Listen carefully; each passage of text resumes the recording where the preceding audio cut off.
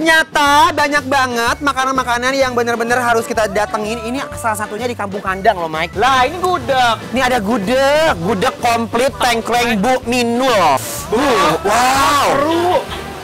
Oh my god, guys, karena aku kampungnya di Semarang, jadi ini ada gudeg, aku jadi pengen ini. Kamu kebetulan pengen makan gudeg juga? Makan gudeg. Ibu udah berapa lama jualan di sini, Bu? Udah 31 tahun.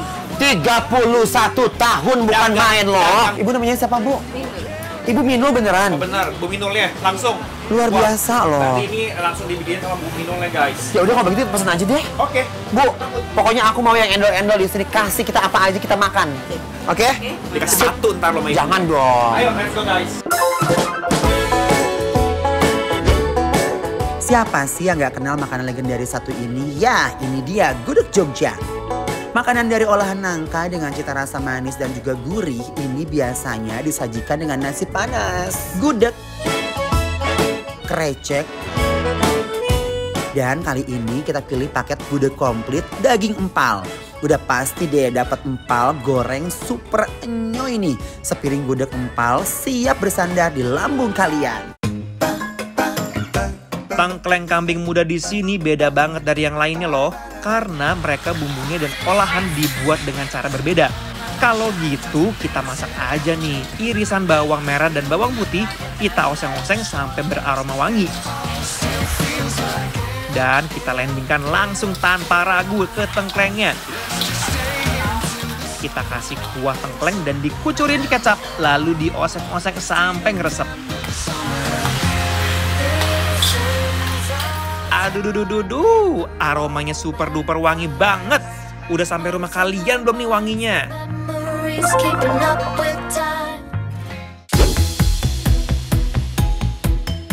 Wah, ternyata ini pilihan kita tadi setelah berkeliling-keliling di sini ya, Besti. Kita memilih untuk makan nasi gudeg dan juga ada tengkleng-tengklengnya. Kita ada tukar pilihan di tempatnya Bu Minul. Bu Minul. Ya. Bayangin dia udah jualan 31 tahun loh di sini. Yang pertama kita pesen nasi gudegnya dikasih sama dia seabrek-abrek, Besti.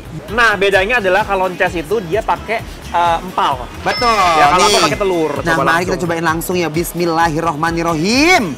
Kita buktikan ya nasi gudegnya Bu Minul seendul apa, Besti ya. Bismillahirrohmanirrohim. Banyak banget, guys. Rasanya manis dan juga gurih, bener-bener enyoy banget. Rasa gudegnya mengingatkan aku kenangan kalau lagi ke Jogja nih, guys. Aku suka banget sama kreceknya, pedas dan juga gurih. Nangkanya juga enak banget. Ini kalau udah 30 tahun berkarya sih udah nggak usah diraguin lagi yang namanya kualitas masakan mereka. Kayak ini nih, baru kali ini aku makan gudeg, tapi dia tuh ada kayak empal. Di sini bukannya sampai jam 11 malam, biasanya kalau misalkan malam-malam just sekitar jam 9, jam 10 pengen lapar, langsung aja ke sini. Krecek gudegnya enak banget. Mereka punya tekstur yang kenyal-kenyal pedes, guys.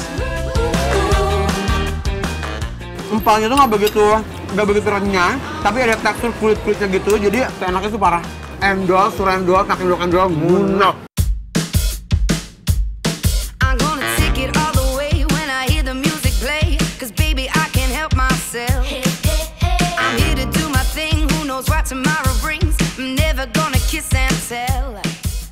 Nah, Mike, sekarang cobain dulu yang namanya tengkleng kambingnya Bu Minul ini. Mari kita icip-icip dulu kuahnya, ya.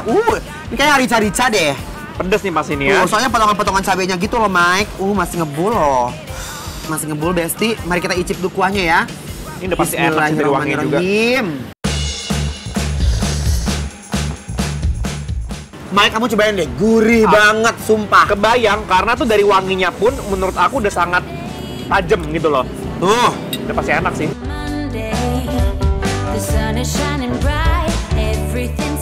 Ditambah lagi dengan cabai-cabainya tuh, lihat. Ini sih yang suka makan tengkleng kambing, wajib banget tengklengnya Bu Minul sih. Rekomendasi ya. Baru kuahnya doang loh. Aku belum gorogot yang namanya tengklengnya. Yuk, kita gorogot tuh tengklengnya ya. Ready, Mike? Ready dong. Bismillahirrahmanirrahim. Tengklengnya definisi bisa memanjakan lambung ini, guys. Udah enak, bikin happy lagi.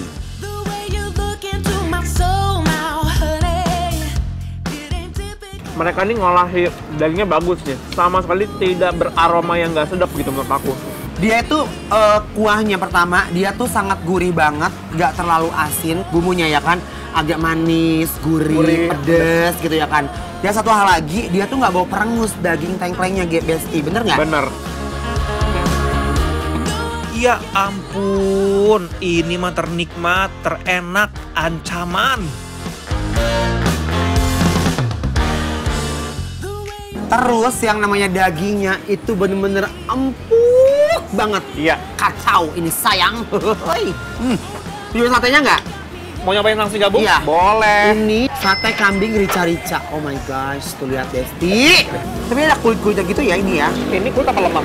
Apa? Kulit apa lemak? Ini kayaknya campur deh Besti ya. Cobain ya, bismillahirrahmanirrahim. Rasa bumbu satenya bener-bener ngeresep sampai dalam dagingnya yang setebel ini. Definisi endol, bikin ketagihan banget.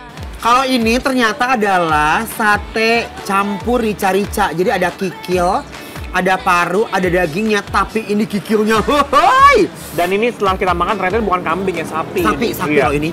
Guys, nih kikilnya lihat ya. Kamu suka ya? Nggak bisa move on dia. Enak sih ini. Aku nggak bisa move on dari si apa namanya ini? Si tengkleng.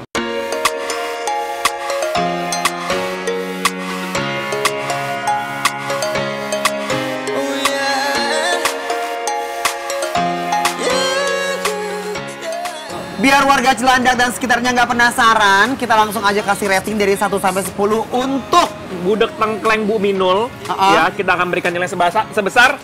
10. Yes! Tandanya bikin lapar. Approve.